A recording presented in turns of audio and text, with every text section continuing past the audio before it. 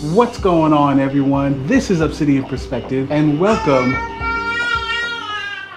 to the man cave. Hold on one second. Is this what you want? Yeah. Yeah, all right. You gonna be okay? Yeah? Yummy? Okay. Try again.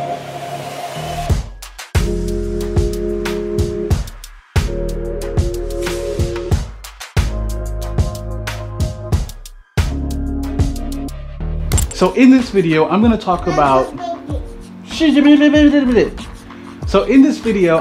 about my man cave, my home gym, and my preferences and what I believe are the best equipment that you can use to have your own home gym. I'm just presenting my own preferences. It's up to you to, conduct your own research and make your own purchases. So, first question, do you need a home gym or to go to any gym to stay in shape? Of course not. I know, exactly, right? I'll be the first to tell you, to get a workout in, you only need two things. You need space and opportunity, right? Space to run, walk, do push-ups, crunches, squats, and that's it. My best advice I can give to anybody is to start small. Your home gym might just begin with a simple yoga mat, and that's okay. That's how my fitness journey started way back in high school, right? I was watching a crap ton of Naruto, all types of anime, playing Dance Dance Revolution and Metal Gear Solid 3. In between that stuff, I was actually doing, push-ups and crunches in the bedroom. And eventually, when I started going to the gym regularly, the rest is history. I was hooked. I love this stuff. I really do. I love the concept of brains and brawn, right? I have a graduate level education and can maintain a conversation with the best of them. But I also, can go to the gym with you and go pound for pound if you want to do so as well. So I just love that, maintaining your body and your mind. Even at the worst of times, I'd always make it my mission to set aside time to work on myself, to develop myself and my own strength. And it's not about vanity. It's really not. I think that's just, that's a consequence of this lifestyle. I think fitness and this journey is about becoming the strongest version of myself. If you're not interested in changing your lifestyle and creating new habits, then this isn't it for you. You can click off, go somewhere else. Because that's why I bought this. That's why I got this stuff. But I did my own research to find the right equipment for me. I knew my setup had to be something that could be easily stowed away in the corner. Please, you know what, I guess, do you want it or not? All right, yeah. So I wanted to start with dumbbells and a weight bench. Very, very simple. Very, very easy, simple setup. Instead of procuring a rack like you would see at a gym, at fitness centers, they have all types of machines and toys that we could never have at home, at least normal people. And so it's okay to maintain that membership. But at home, it's like your bare minimum essentials. That's how I feel, that's my mindset. You wanna just run around? Want freedom? You're free, you're free. Don't make a mess. So, where was I? So yes, weight bench and dumbbells. That's all you need. Instead of procuring a rack of dumbbells, in a variety of weights that you see at your standard gym, I wanted something more discreet. Enter the adjustable dumbbell. Here we go. There are many contraptions out there, but I use this. They're simple, they're elegant, right? I chose these dumbbells because I think they're best in replicating that gym feel. I mean, look at it. It's metal, right? It's not plastic or anything that can fail. You simply add weights to the sides here, screw them in, and it grows in size. But yeah, you just add weights on both ends to increase the weight.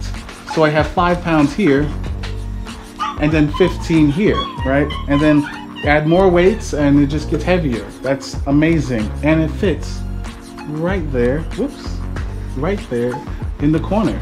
So yeah, my set starts at 5 pounds. What are you putting in your mouth?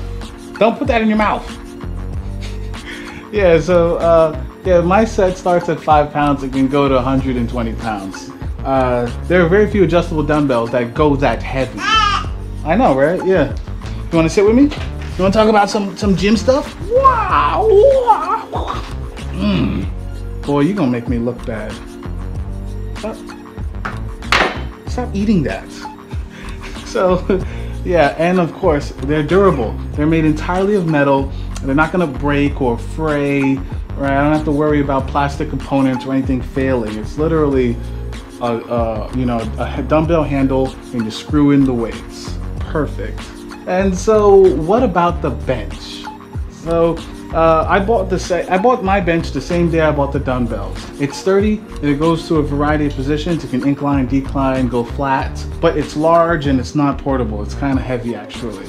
So the best advice I can give to anyone about a bench is don't go cheap. You want to have something that's sturdy, certified to hold, a specific amount of pounds. 500 pounds, 1,000 pounds maybe. I'm making sure he doesn't stick his head into the thing. What are you doing? What are you doing? You're gonna hurt yourself. Come here. Everything is really bad over there, and I know you love this corner, but it's not for you. Stay back. So yeah, I was talking about unsturdy benches, right? Example here. Look at this, boy. Look at that. 1, 2. Yeah, this is what happens when you go cheap. I think I was bench pressing on this, and I bought it because it folds up. Folding was a nice idea. I folded it up. I put it under the crib over there. Unfortunately, I forgot to use the safety pin. When I sat down on that bench, with weights in hand, it snapped right in the middle, me falling right through. Just don't forget to use your safeties. So I went back to using the old workhorse, and I'm probably not going to change that. And I can finally throw this crap away, the broken bench. So let's talk about the barbells, right? Yes. I love doing deadlifts. Picking the weight off the ground, standing up. I love doing push presses, where you take the weight, and you push it above your head with that lovely straight bar, that Olympic barbell weight. And any reasonable gym will have an Olympic set available, and my goal was to have that at home. No, this is really dangerous. My goal was to replicate that Olympic set in the house, but I didn't want to have to buy a whole new weight set to take up more space. I wanted to use the same plates on the barbell. Here we go. See? It's like power. It's the same length as an Olympic bar, but it's also compatible with the dumbbell plates. Boom. Now, I understand that Olympic plates and Olympic barbell is thicker, and the plates, they lift a little bit more off the ground. I don't have that feeling, but I still have that lovely feeling. I still have that lovely feeling of instability. If I have hit here in a front squat method, or on my back right here, weights all the way over here and over there, it forces me to kind of straighten up, engage that core, and execute the movement.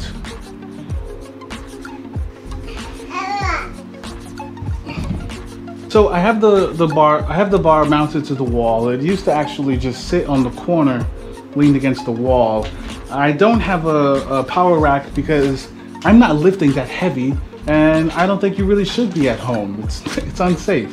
If I can't pick the weight up off the ground and execute the movement, I'm not doing it.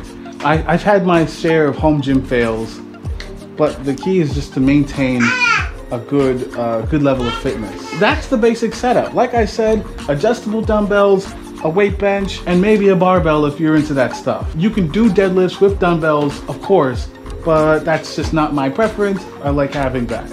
And like I said, nice and compact and not in the way.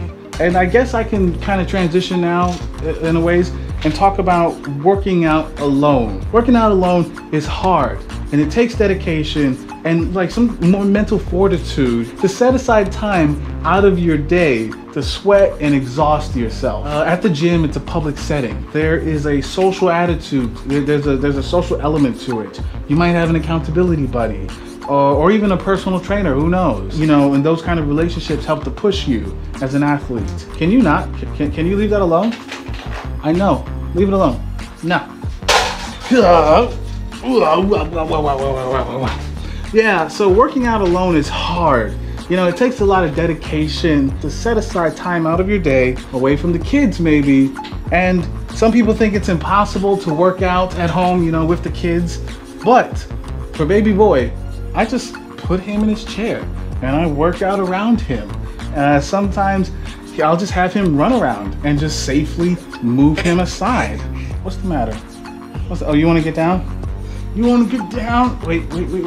Wah! Oh! Wait! Wah! Okay, now you can get down. And my daughter has her own set, actually. I forgot what I did with this side, but my daughter has her own little set. She works out with daddy. There's rice inside of here, so it kind of, you know, creates that feel. You take this off, you remove the weights, boom, boom, boom, and she has her own little barbell. It's a mess in here, but that's what it's supposed to be. It's the house. That's what it's gonna be. You like playing with that? Yeah, and that's all I got. You know, like I said, working out at home, it can be rough, but it's the best opportunity for you. And some people, they just don't like going to the gym. So yeah, invest in yourself. There's something about waking up in the morning, you know, having me a nice little pre-workout shake, getting it in, feeling good, putting on some clothes and going to work. It's just part of my routine. It's how I invested in myself to change my life. And that's the best I can say. I think I'll leave it with right there. You wanna say bye-bye? Wanna say bye-bye? So, if you like this content, please comment down below. Let me know what you think of this little brosaurus right here, right? And don't forget to like, share, and subscribe. Check out my site at obsidianperspective.com. And do me the biggest favor of them all, be safe and stay motivated. I'll see you at the next one.